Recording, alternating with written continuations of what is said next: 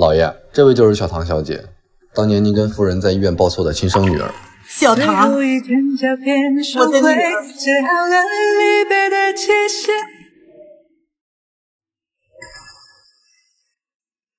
回来了就好，回来了就好。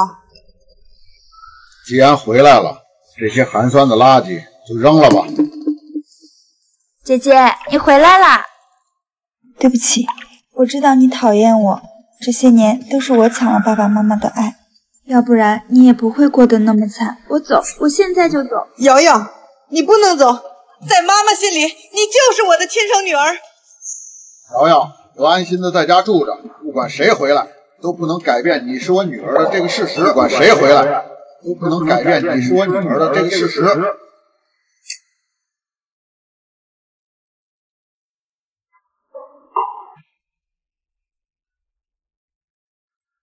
瑶瑶，这么晚了，你找我有什么事儿啊？怎么样，这全家最小的房间住的还习惯吗？哦，对了，我忘了，你以前是住在最破的城中村里的。我住在这里挺好的，能找回家人，我也很开心了。哦，对了，如果你有空，能回家见见爸爸妈妈吗？他们身体不太好，很想见见你。够了，那两个穷人才不是我的爸爸妈妈。我的爸爸是林氏集团董事长，而我就是林氏千金。你别以为我不知道你想赶走我，你以为你真的能抢走我大小姐的身份吗？你从上到下一身穷酸气，你拿什么和我比？我没有想和你比。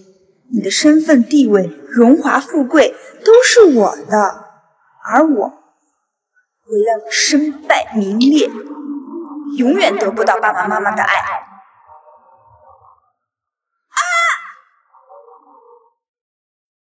瑶瑶，瑶瑶，你怎么了，瑶瑶？姐姐，我只是想在走之前去看一眼爸爸妈妈，你为什么要推我？